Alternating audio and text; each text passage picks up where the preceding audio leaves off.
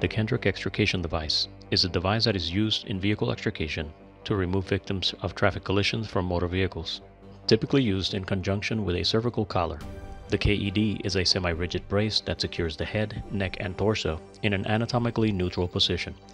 This position reduces the possibility of additional injuries to these regions during extrication. Approach your patient from the line of sight, and while introducing yourself, control manual C-spine. You can assess the level of consciousness and chief complaint at this time. Arrange to transfer C-spine control to your partner. This way, you can have hands-free to assess the airway, breathing, circulation, determine the priority, and expose if needed. It's important to note that you should be able to do a complete head-to-toe while the patient is in a sitting position, either if they are in the vehicle or just sitting on a regular chair. Once the determination for the use of K.E.D is made, access the equipment, including the cervical spine collar. Information on how to properly size and apply a cervical collar is explained on a different video.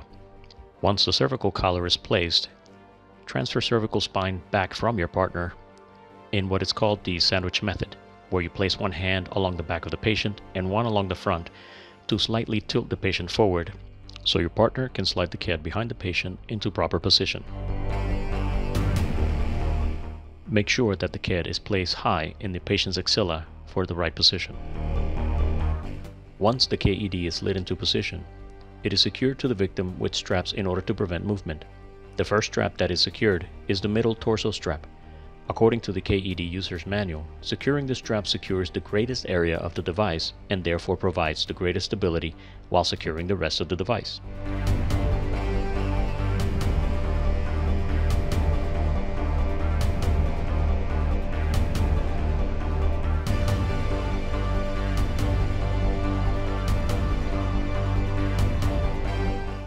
Deploy the two leg straps attached to the back of the K.E.D.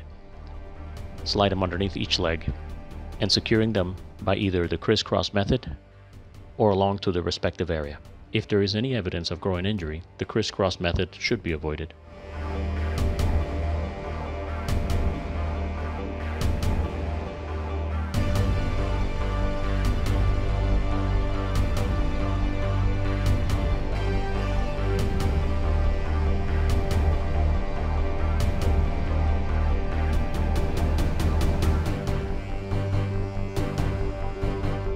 Following application of the leg straps, the void between the head and the device is padded as needed.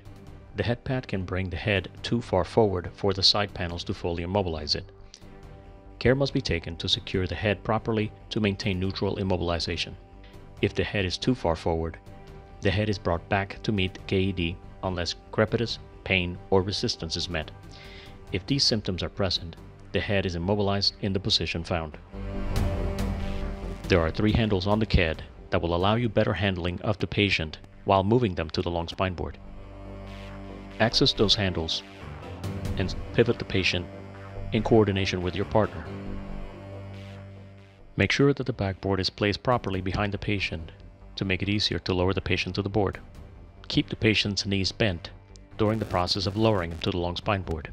Note that C-spine control is not necessary when the K.E.D is fully secured. However, once the patient is placed on the board, you must regain C-spine control before undoing the leg straps. After that, lower the patient's leg onto the board for comfort.